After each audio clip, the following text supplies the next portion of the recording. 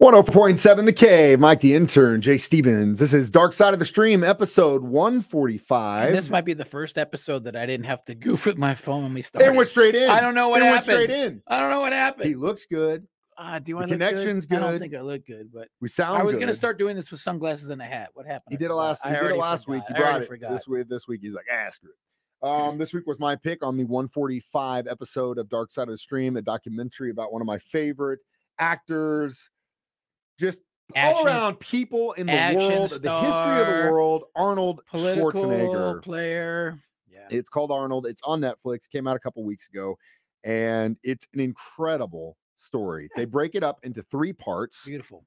Weightlifting, actor, politician, because really he climbed all 3 of those summits as far as you can go. Like, and obviously if he was American born, he could have run for president. And I'll tell you right now, if he was, I would have voted for him, and I'm sure you would have. And the rest of the world. The rules and just let it happen.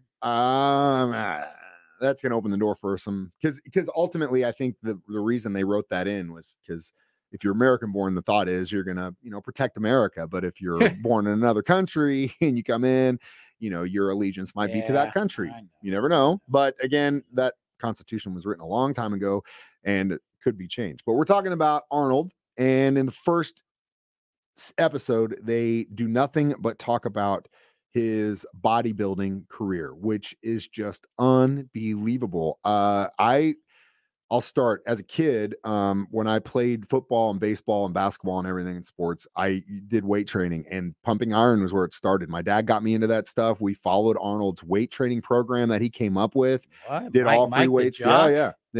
And again, now the thing that is disappointing, because I didn't know that he did use steroids until this documentary. I had no clue. I thought this whole time he did that on his own. Come on, Mike. I know. And again, I never heard you never hear, when it comes to Arnold, you never hear the word steroids ever. It sounds like he just kind of went light on it. He did. He used it with doctor, and at the time period, it was a thing. People used it.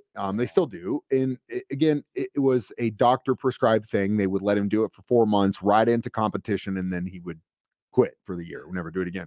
There are guys that do it every day. So there's a whole difference between how he did it with doctor's care. And again, it wasn't like the guy was just taking steroids. He'd work out for 30 minutes and he got huge. No, he was on it 3 to 4 times a day. Yeah. When he talked about his workout routine in Austria, when he would write his sets on the wood, what a beast, bro, and then just mark it as he would go down. It's just the drive. Yeah, I was just gonna say the dedication. Dedication and drive in everything that he did. Yeah, everything he did, and does. And it's crazy because his brother died when he was 71, drunk driving accident, and he makes the comment that what made me who I am is what destroyed him, because he was a lot more fragile of a person. Yeah. He was more sensitive, and it ended up killing him. And in the same person, it just changed. It just made me push and push and push and push and push and push. And that footage of him talking about how his dad died in the 70s, and he's talking about how it doesn't affect him because he doesn't let emotions affect him. Yeah. Eventually, he had to, and that's when he became an actor. After he won Mr. Olympia countless times, he won. He just said, I got to let somebody else win, or I'm just going to continue to win it. And it doesn't mean anything to me anymore. But just to see his progression from a farm kid in Austria to working in a gym, sleeping in a cot, thinking it's the best thing in the world, to basically getting found, moved to LA, starts working at Venice Beach, Gold's Gym, all these stuff. And the guys that he worked with, they love him. Everybody's a very likable guy. Everyone loved him. Yeah. And he talked a lot of trash early on, but he had a word for it. It was like a German Schmee. That was what it was. BS. Yeah. BS. Yeah. That's true, man. That's what you got to do. It helps your confidence. Yep. And he was also very, very forthcoming when he said, that's what I put out there. That doesn't necessarily mean that's what it's inside. It's one of those things that the persona is different. He knows about the performance aspect of everything. He had a lot of good people that helped him along the way, and we will talk about his next endeavor, the actor Arnold. Next, Dark Side of the Stream on 104.7 The Cave.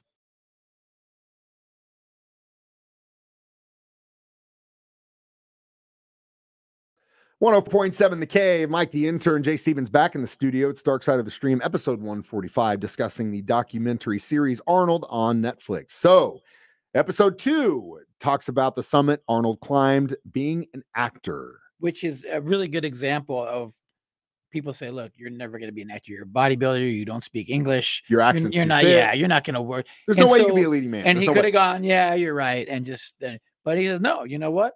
I'm going to do it. He had some missteps. Hercules in New York was his first major role, and he barely could speak English. You could tell. I think he got kind of jammed. He kind of got thrown into it, and then he just kept on working on it. He said, though, and this is very interesting and something I didn't know also, was that the reason he didn't have to take those junk jobs, being a superhero, paint, whatever, to make it in LA, was because by the mid-70s, he was already a millionaire. Not because of bodybuilding, but because of real estate investments. By like 72 or 3, he owned an apartment complex in LA, then he a shopping center, because the guys he surrounded himself with were like, hey, you want to make some money, you want to make some real coin, this is how you do it. And so he listened, took English classes in college, business classes, and like I said, by the mid-70s, he was already a multimillionaire. Yeah. He didn't need it. So he waited, and he was in the position too when the perfect role came along, which would end up being Conan, which is one of my favorite movies of all time. Which that story in itself was badass, because he got into it with the producer, because he goes into this guy, he's a little Italian dude, and they're starting to talk about something, and he goes, oh, you'll never, I think Arnold made the comment about how he was little or something, and he didn't like that. And then he said, well, you'll never work because your accent's so thick. And he said, well, that's funny because you also have an accent. And then the producer's like, you're done. You're out of here. Yeah. And so that kind of blacklisted him a little bit for a time period, until the guys who bought the rights to Conan and the guy they had assigned it to direct it said, look, we're not going to do this unless it's Arnold. It's got to be Arnold. It's got to be Arnold. Yeah, and that was the stepping stone to greatness. And that's really what started the whole action hero trajectory. Because as he mentioned, in the mid to late 70s, like, it was Al Pacino, he was skinny.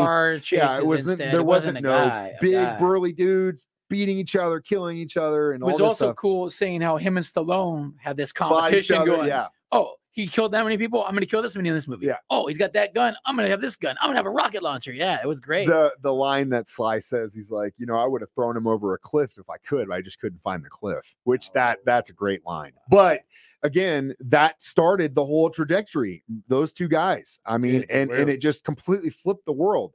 One of my favorite movies of all time is Commando. I cannot tell you. And oh God, actually, what's interesting is right before I watched it this weekend, and right before we did it, one of my best friends who lives in Kentucky, it's like a Wordle type game where they just post up a picture and you have to guess the movie or show from that picture. And it's like one scene.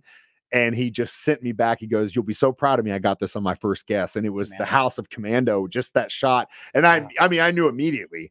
It's my favorite. It's one of my favorite Arnold movies. It's just so damn good. He kills everybody. If you ever want to get really drunk, play the Commando drinking game. And every time Arnold kills somebody, you have to take a drink. Oh, wow. You won't make it 30 minutes, 45 minutes. There's no way. Yeah. It's good. There you go. But that actor portion was incredible. The ups and downs, how he, had to kind of learn how to deal with box office failures. You know what I mean? Critics, right? Stuff like that, because, he was very, very crucial on himself, and then had to understand that, sometimes things work and sometimes they had him branch out and start doing comedy. Comedies, I could be a comedy Twins, actor. which was great. Right. Junior, not so good. But we will talk about the third summit Arnold Schwarzenegger climbed, The Politician, next. Dark Side of the Stream on 104.7 The Cave.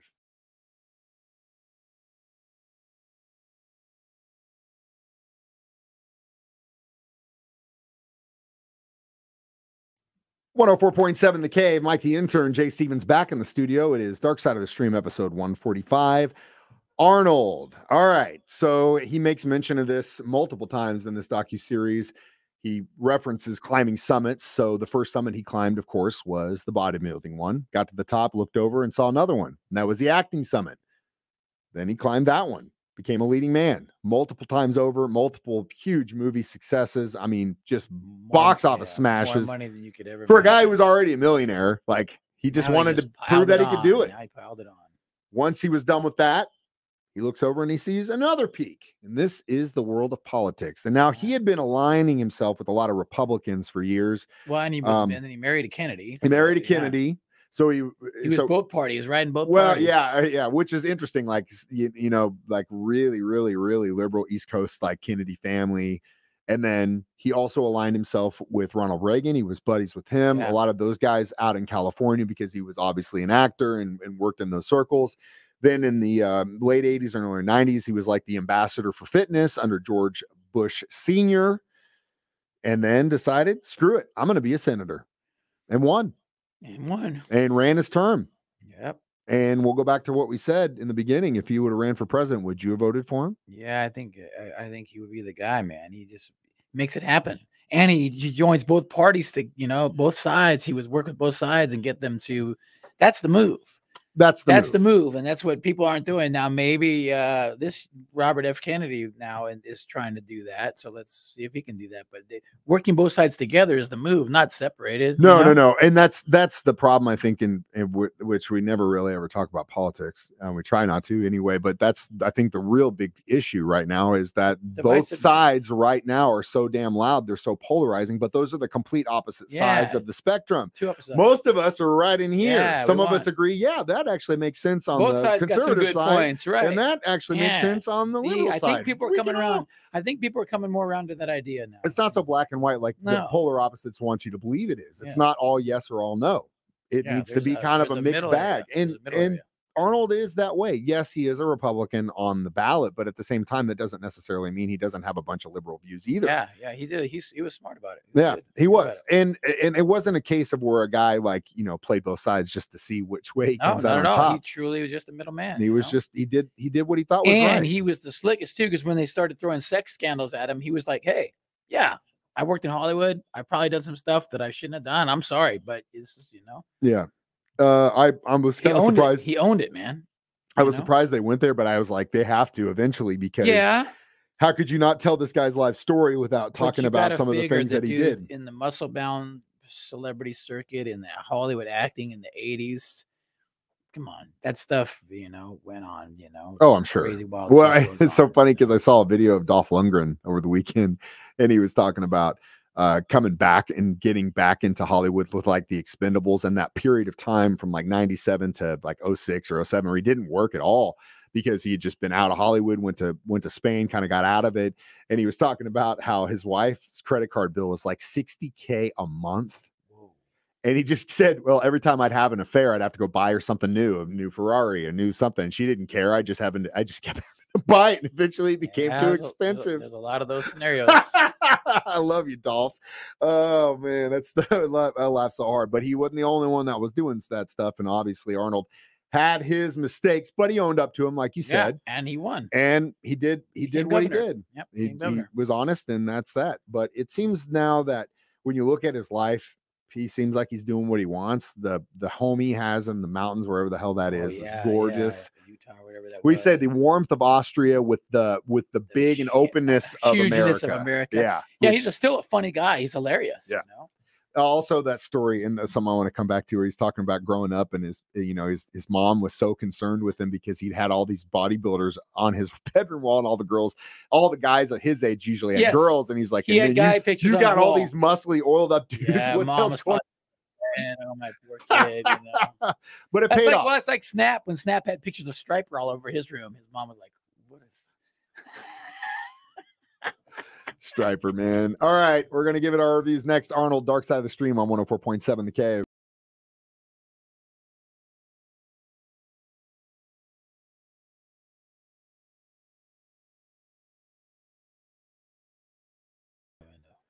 Mike the Intern, Jay Stevens back in the studio one more time. It is Dark Side of the Stream, episode 145. So how many protein shakes would you give this documentary? I'm going all the way. I'll go 5. I will go 5. It was great. Just another perfect score. Yeah. It was great, man. I agree.